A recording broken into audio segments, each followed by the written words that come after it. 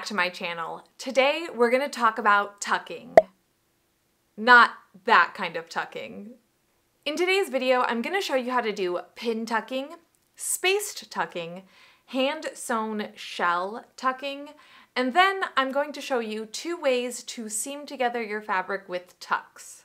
This video is a part of my Fabric Witchcraft series, which is a fabric manipulation series here on this channel. Today's video is going to cover some basic tucking techniques, and then in 1 month I will do a follow-up video that has a little bit more advanced or different techniques using these basic techniques we've already learned. And finally, for a 3rd month, I will do a video on making a garment with these techniques.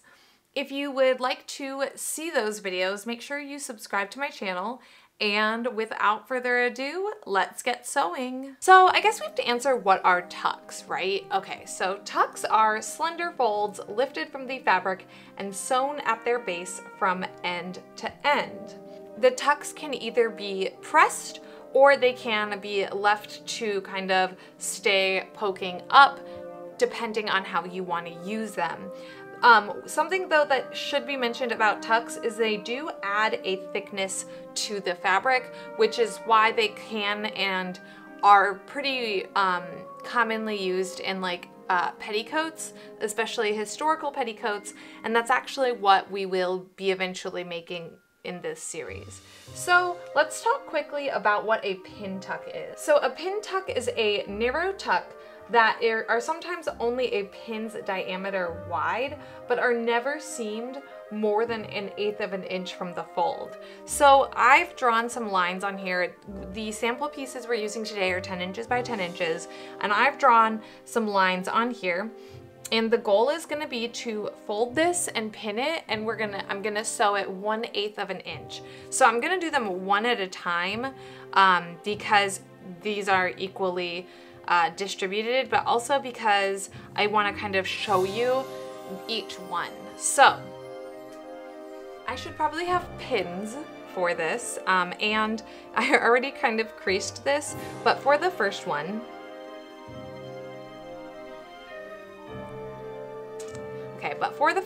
I have my fold line, and I'm actually going to pin my fabric, or pin on my fabric kind of far from that line. Because we are sewing this down at 1/8 of an inch, I want to make sure my pins are not going to be in the way when I sew this. So I'm gonna be using white thread, and I'm doing a 2.5 millimeter stitch length, and we're gonna sew 1/8 of an inch from this fold right here. Is our stitch line. And then if you see, I can open this up. I can leave it like that. I did press this down for the thread because I do want to make sure that my thread is nice and sunken and in there. And we can move on to our next line, or we can press this out depending on how we want our tucks to look. I personally prefer to sew all of my tucks and then press them out. So now we are just going to, again, fold on the same line, and I can feel under here this other tuck, but I'm still gonna pin through to that side because, again, it's just so much faster to sew through it if the pins aren't going to be in the way. So the pins will hold this for me, and I don't have to actually worry about running into them, but I also don't have to take them out. So we're going to do our second one, and then I'll show you that, and then we'll do the entire thing. Okay, so here are our 2 pieces, or 2 strips of tucks. I did press these that way just so you could kind of see what they look like pressed. And then also you can see here, this can be a way in which your garment can look. So what's cool about tucking is you can have the top, or you can basically decide, okay, do I want my right side to be the part with the tucks? This is kind of what I did in my chemise for my Edwardian chemise, or you can flip it over and this could be the top, and it just looks like this really cool pleated fabric. what's really great with all, I guess, fabric manipulation is the fact that you can manipulate it and you get to decide what side is top and bottom. So now let's get this all sewn up. All right, so here is the pin tucked piece. If you can see, I've only pressed these first two that you saw me kind of come over here and talk a little bit about, and I have not tucked the other ones. Again, this is kind of a sewist's choice. You can choose to have them untucked, you can choose to tuck, or you can choose to have the tucks unpressed, or you can press them. This is what the back looks like if you don't press it, and then these are the two that were pressed before, so you kind of get this like really cool puffiness. So again, there's so many uses of this. All right, so here is our finished pin tuck piece.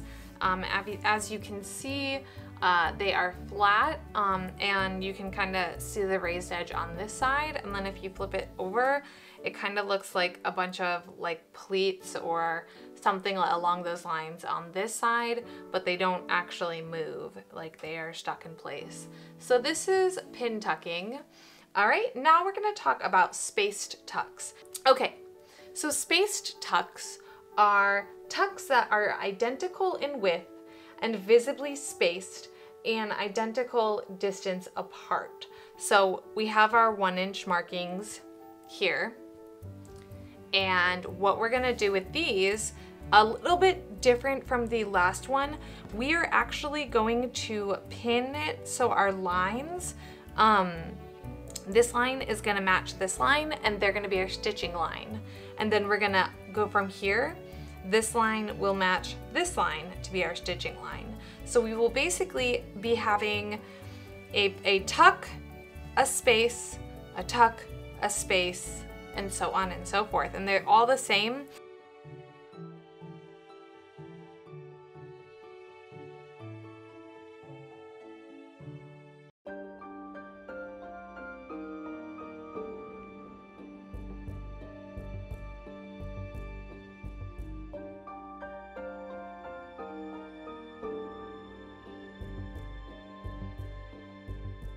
It is a little bit tricky to pin this without a tuck line drawn.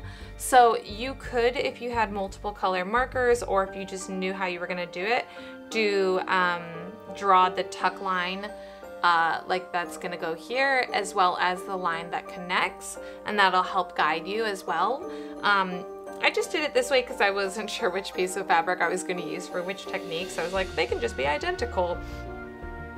And I'll just work from there. But it is probably easier if there was the fold line drawn as well as the stitch line. All right, so here is basically where we're at. This is how it looks. As you can see, the tucks are a lot wider, and the tuck distance or the tuck length is the combination of this entire folded section, if that makes any sense at all. So this entire folded piece, so if it's 2½ inches folded together, that makes 1 inch, that is your tucked piece. And then the space between the next tuck is also 1 full inch. And that is what it looks like. I've pressed it.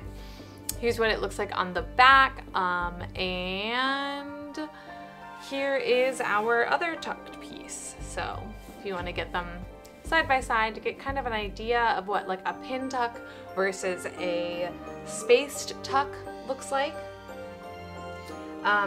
You can also do, you know, like you can play around with this. This type of tucking is the same distance, but if you wanted to, you could do something along the lines of like maybe there's a 2-inch gap and then you would tuck for 1 inch.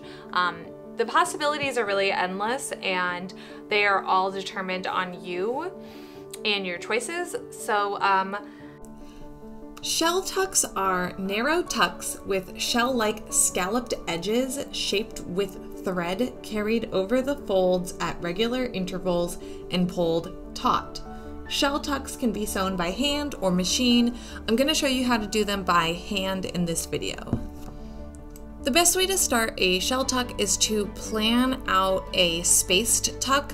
1/2 inch and 1/4 inch look the best, but for the purpose of this video, we're going to use our 1 inch shelled tucks, and I'm going to have my needle and thread and tuck my knot inside this shell tuck. Then I'm going to take the very top of my tuck close to the fold, and I am going to bring my thread through it, and then once again I'm going to bring my thread through to the back of this fold, and this is where I'm going to try to pull it taut, and you can see it'll fold down. Now I'm going to do kind of like a couch around this, but I personally, with how tall this one was, like to go through my fold up at the top. If you have a 1/2 inch or a 1/4 inch space, you could get away with doing it closer together. And then once my thread is back to the back of my tuck, you'll see here, you can start to do a little running stitch in between them. You can do this entire stitch by hand, so if you look at the row in front of it, it's kind of what it'll look like. So you can do the entire stitch by hand, or you can machine sew it and then stitch it down. It is, once again, sewist's preference, but you would just do a running stitch to connect the two, and then again, you want your needle to go behind whichever way you want your shell to go, which also leads me to the next kind of idea that you could do if you wanted to, is alternate the shells, alternate where this goes. You could, which would create like a twisted effect.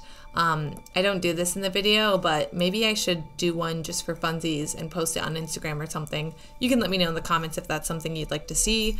But basically you just keep going all the way through it. And there is the almost finished second row. I don't show how to tie this off, but I basically tied the last one in this row off, tied it off.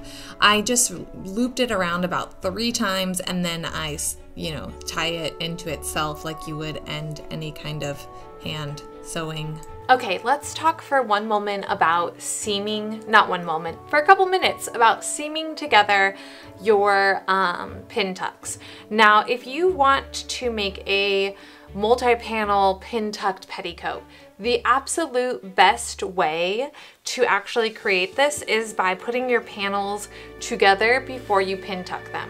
So these are 2 completely non-pin tucked panels, and I really, we're not gonna spend the time pin tucking them, but like if you were to say that this is the front and this is the back of the petticoat and it's gonna get gathered down, you would sew both of these ends together, and then you would pin tuck them from there. And you would obviously make your decision based on, do I want my pin tucks to look like this or look like this, right? So if this is the right sides together and you want your pin tucks to look like this, then you're going to flip it inside out and mark where you want your tucks, and you're gonna sew your tucks together like that. Now, when we go to make our petticoat, I haven't decided what era petticoat or anything like that yet, so we might do things differently, but that is kind of the best way to plan for pin tucks if you know you're making a garment with pin tucks and they are going to be lining up in the seam area.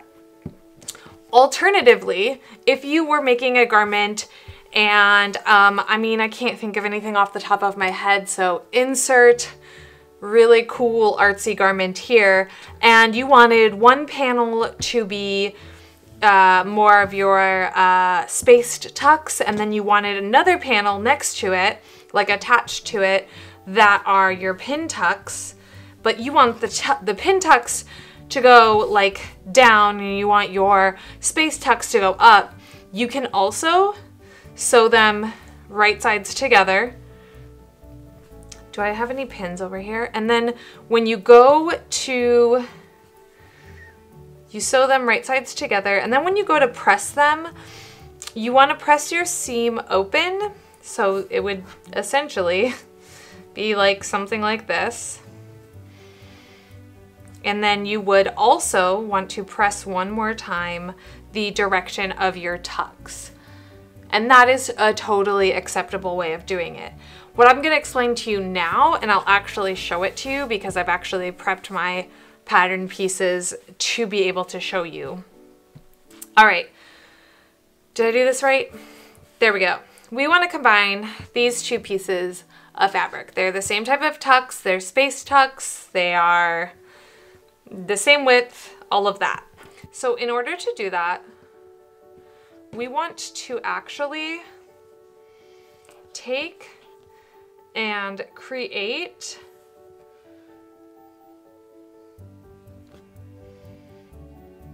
a tuck with our pieces of fabric. So I need to find the line here, okay. So remember our tucks on this are like so. So that's our space. So we want to line this space up with that, like this.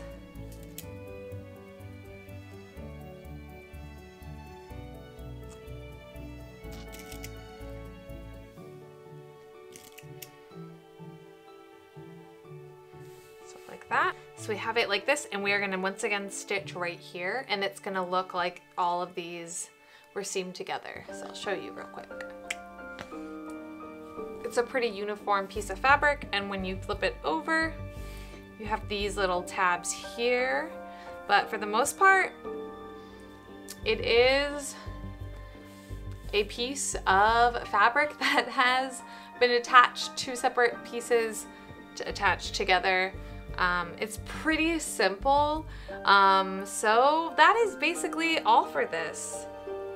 And there you have it. That's some basics to doing tucks in fabric. If you would like to learn a little bit more about the math aspect, or like how to formulate how much fabric you're going to need for how many tucks and that kind of stuff, please ask or comment below with your questions, and I can try to find some resources for you to answer them. I keep math portions out of my videos because they are just boring, and the one time that I tried to make it fun, it still didn't really work. So to kind of like keep my videos from, first of all, not being super long, and second, for keeping your attention as the viewer, I have left most of the math segments out of my videos, but I can try to find you sources if that's what you would like. And lastly, I would just like to thank my patrons. My top tier patrons actually voted on this set of videos for this quarter, I guess is what we could break it up. So if you are interested in the kind of process and the decision making, over on my Patreon is a voting tier where I say, hello, tell me what you would like to see. Or normally it's more along the lines of vote between this, that, and the other thing. But thank you guys so much for your support, and if you like my content, once again, like, comment, share, subscribe, do all the things. I will see you next Sunday at noon with another video.